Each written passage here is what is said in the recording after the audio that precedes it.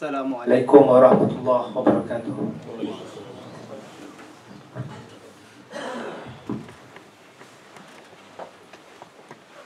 Allahu Akbar, Allahu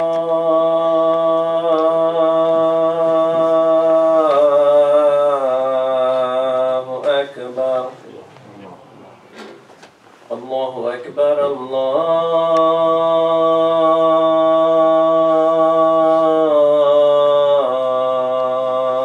Akbar. Ashhadu an la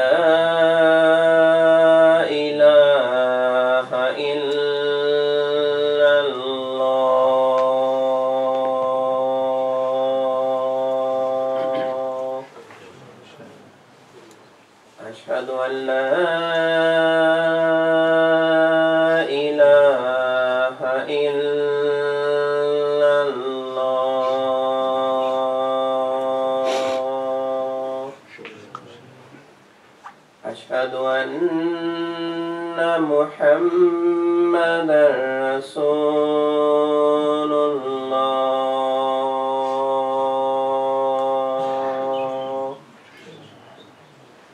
أشهد أن محمدا رسول الله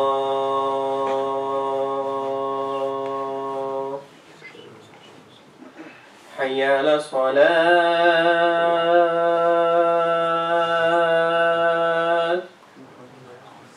حي على الصلاة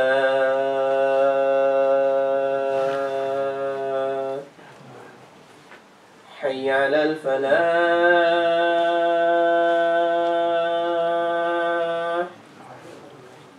حي على الفلاح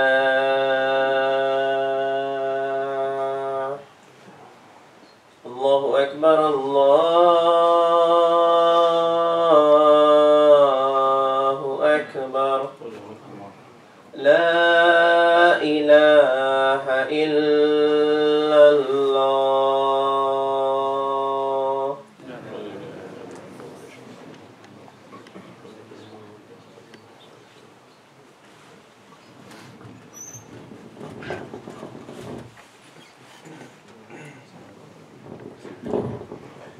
إن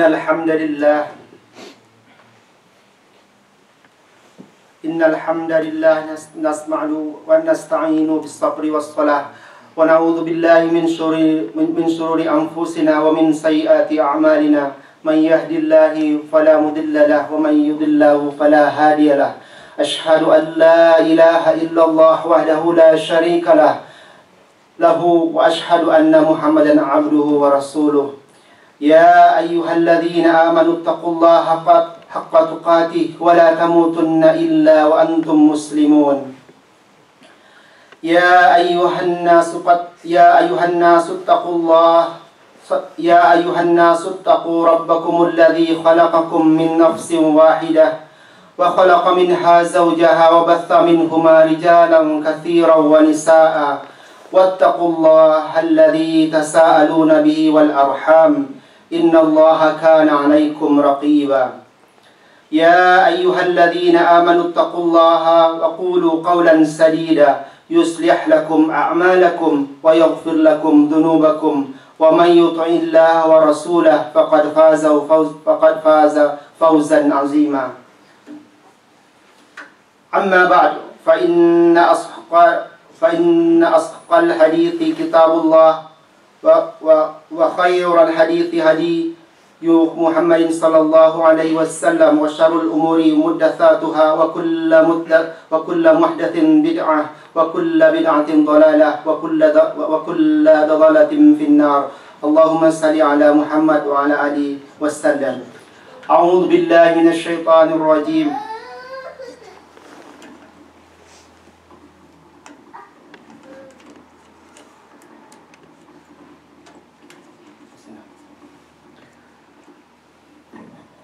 أعوذ بالله من الشيطان الرجيم. بسم الله الرحمن الرحيم. يا أيها الذين آمنوا استعينوا بالصبر والصلاة إن الله مع الصابرين. Dear brothers and sisters, Let us have a taqwa in the Lord of the universe by obeying all of His command and abstaining from His prohibition. May all our effort be rewarded in His word and hereafter. Amin ya Rabbal Alameen. Today's khutbah is about sabar or patience. In Islam, we believe that the trial or test is one of the way from Allah subhanahu wa ta'ala to assess or monitor His creatures. Every person will be tested by Allah subhanahu wa ta'ala, and developing the trait of patience or sabar will make it easy for us to gain a place in Allah's paradise in the hereafter. Let us try to understand the meaning behind trial and sabar, as Prophet Muhammad sallallahu alaihi wasallam said, "Amazing is the affair of the believer. Verily, of his affair is good, and this is not for no one except the believer. If something good befall him, he is grateful, and that is good for him. If something of harm befall him, he is patient, and that is good for him." Hadith recorded by Imam Muslim. Based on his hadith, we understand that Allah subhanahu wa ta'ala bestowed His believer with several privileges. That is why, despite any test that the believer faces, be it a blessing or a disaster, he will attempt to understand it and appreciate the wisdom behind it. Every blessing is met with gratitude, while every disaster is faced with patience, for that is character of a mu'min. Allah has been exceptionally merciful as He provides us with the tips to remain steadfast in the time of trial. Bismillahirrahmanirrahim. وَاسْتَعِينُوا بِالصَّبْرِ وَالصَّلَاةِ وَإِنَّهَا لَكَبِيرَةٌ إِلَّا عَلَى الْخَاشِعِينَ. And seek help in patience and as-salah, and truly it is extremely heavy and hard except for humbly submissive to Allah. Quran Al-Baqarah verses 45. Blessed brothers and sisters, in discussing of trait of sabar, it is important to reflect and understand the lives of those who have illustrated the spirit of sabar in facing the challenges that they were tested with. Among those that have been mentioned in history is the story of Prophet Ayub alayhi salam, as one of the most powerful narration told to us by Allah subhanahu wa ta'ala in the Quran. Ayub was a prophet of Allah. It is said he was a descendant of Ibrahim and was extremely wealthy. He had plenty of livestock, cattle, and crops, many children, and beautiful houses. Ayub was devotee of Allah. He was engaged in constant remembrance of Allah, giving charity to the poor in such an extensive way that it is narrated that an angel said, "The best creature on the earth today is Ayub, a man who noble character, who display excellent patience and always remembers his generous Lord. He is an excellent model for a worshipper of Allah. In return, his Lord has blessed with him a long life and plenty of riches. Yet he is never haughty or selfish. His family, his servant, as well as the needy and the poor share in his good fortune. He feeds and clothes the poor and buys slaves to set them free. He makes those who receive his charity feel as if they are devouring him. So kind and gentle is he."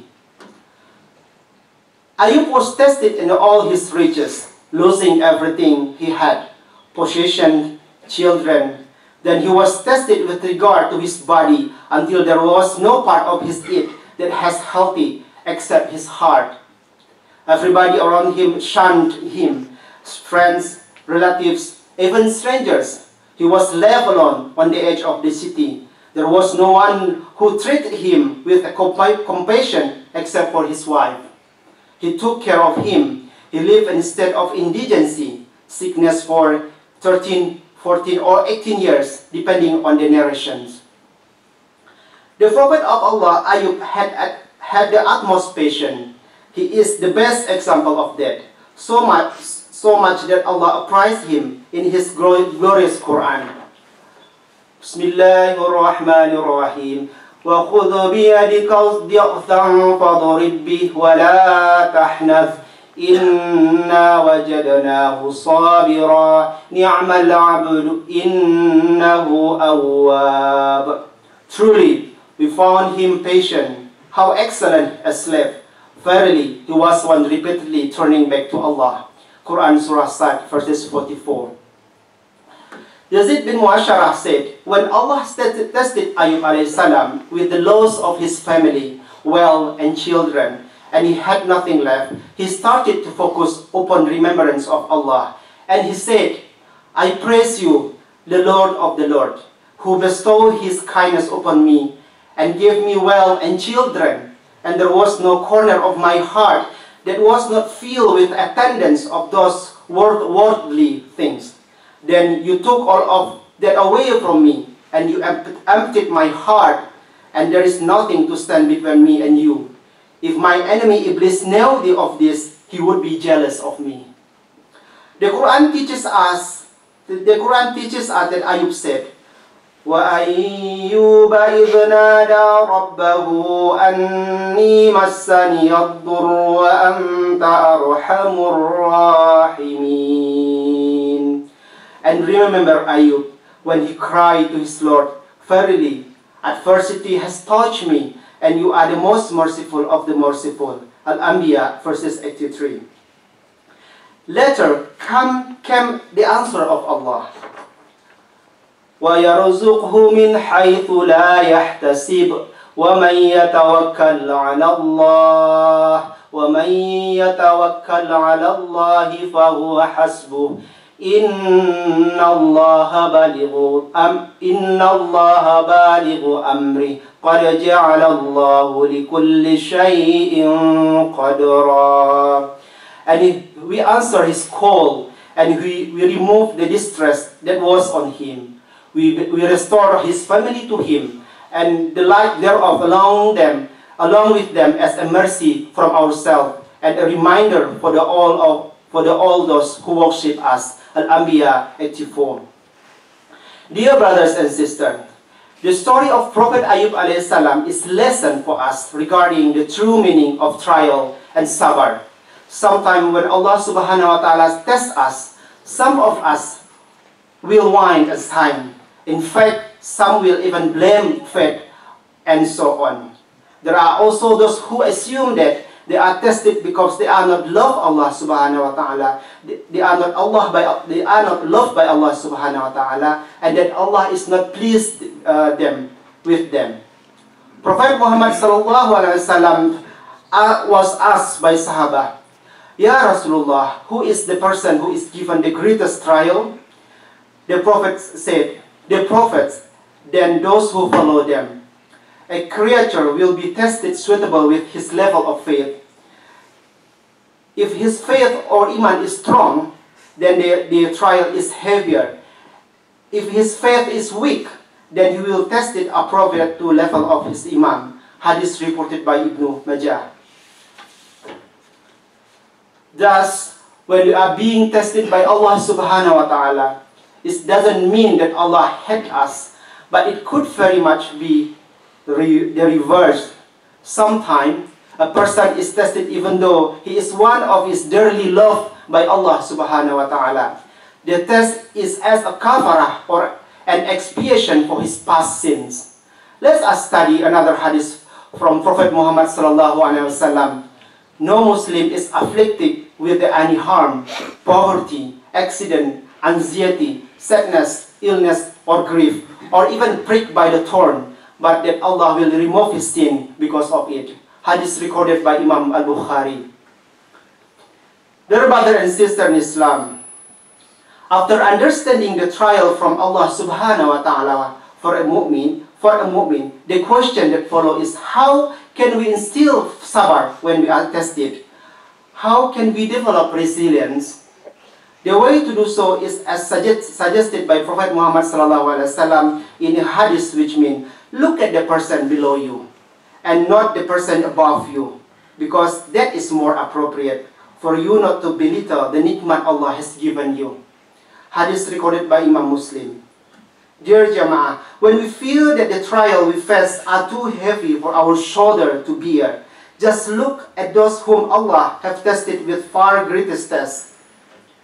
We should be grateful to Allah subhanahu wa ta'ala for the blessing He has showered upon us. Despite the heavy burden of the trial that we face, there are many other blessings that Allah has bestowed upon us continuously. Another aspect of sabr that we need to pay attention is to the resilience needed by an individual and the community to achieve a dream and to attain success. Just as so sabr is needed to face trial, sabr is also needed to achieve our dreams and hopes, whether it is for this life or the hereafter. In this world, one cannot achieve one's dream and fulfill one's objective in life without having sabr. A person who has sabr will be successful, and the reverse applies as well. When we look to ourselves as a student, the word of sabr is meaningful. Many obstacles during the study life sometimes make us less hope and less productive. There are many problems. The complex problems come and go. Problem with the progress of study, problem with the data experimental, maybe a problem with the supervisor that always busy, who always busy, and even problem with our family due to less time for them. Once again, having sabr is the powerful key to success in your study.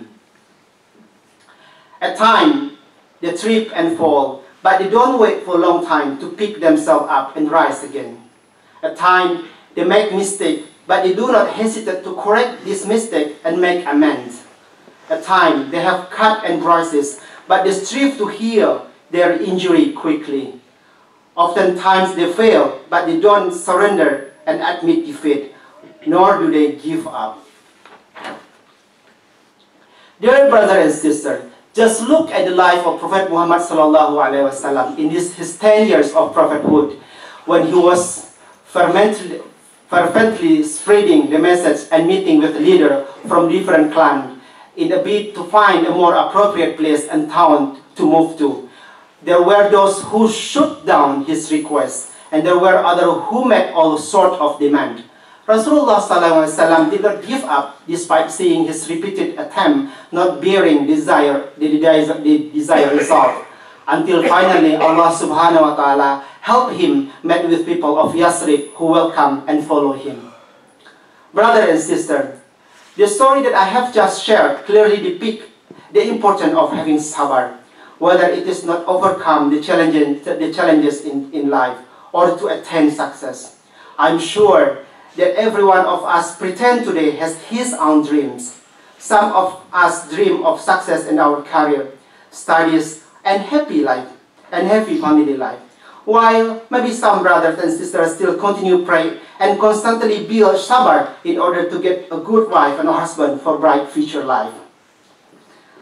Whether our hopes and dreams are, let us strive to never neglect them, continue to strive diligently and with sabr, and believe that we will one day attain what we desire. Be confident that Allah is always with those who are sabr. At the same time, don't ever stop making dua to Allah, asking Him to grant us sabr in chasing our dreams for His word and hereafter. As Allah says in Quran, فَاسْتَجَبْنَا لَهُ فَكَشَفْنَا مَا بِهِ مِنْ ضُرٍّ وَآتَيْنَاهُ أَهْلَهُ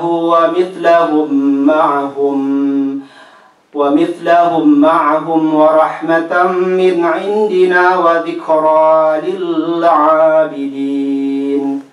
And whosoever has taqwa of Allah, He will make a way from him to get out from every difficulty, and He will provide him from sources he never could imagine. And whosoever put his trust in Allah, then He will suffice him. Verily, Allah will accomplish His purpose. Indeed, Allah has set a measure for all things. Quran At-Talaq, verses 3. بارك الله لي ولكم في القرآن العظيم ونفعني وإياكم بما فيه من آيات والذكر الحكيم وتقبل مني ومنكم تلاوته إنه هو السميع العليم أقول قولي هذا وأستغفر الله العظيم لي ولكم ولسائر المسلمين والمسلمات والمؤمنين والمؤمنات فاستغفروه فيا فوز المستغفرين ويا نجاة التائبين.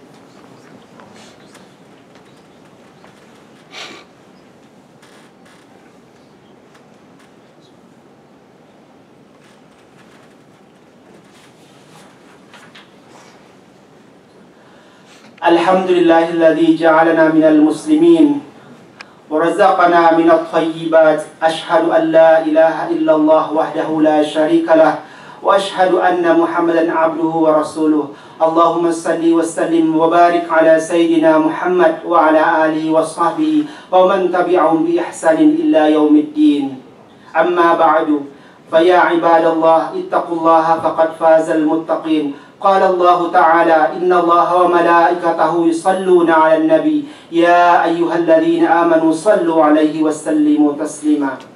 Dear brothers and sisters, the blessing of Ramadan has come upon us, and the Prophet ﷺ said he called Ramadan Shahrul Sabar. He said that Ramadan nisfu as-sabar. Ramadan is half of sabar. The scholar said the reason Ramadan is half of sabar is because sabar consists of three parts: being patient with obedience, patient with restraining yourself from disobedience, and being patient with the decrees of Allah that are difficult. So let us actively engage in this month of training in patience, enduring the various aspects of patience such as self-restraint, self-discipline, gratitude, and perseverance. Embrace the blessing that Allah has obligated us to engage in and reap the benefit and reward of cultivating the skill that we can apply even beyond Ramadan. May Allah give us tawfiq and hidayah and good health to finish this holy month. اللهم اغفر للمؤمنين والمؤمنات والمسلمين والمسلمات الأحياء منهم والأموات إنك سميع قريب مجيب الدعوات رب اغفر لي رب اغفر لي رب اغفر لنا وارحمنا سيقول ربنا هب لنا من أزواجنا وذرياتنا قرة أعين واجعلنا للمتقين إماما ربنا من أزواجنا وذرياتنا قرة أعين واجعلنا للمتقين إماما ربنا آتنا في الدنيا حسنة وفي الآخرة حسنة وقنا عذاب النار سبحان ربك رب العزة عما يصفون وسلام على المرسلين والحمد لله رب العالمين. أقم الصلاة.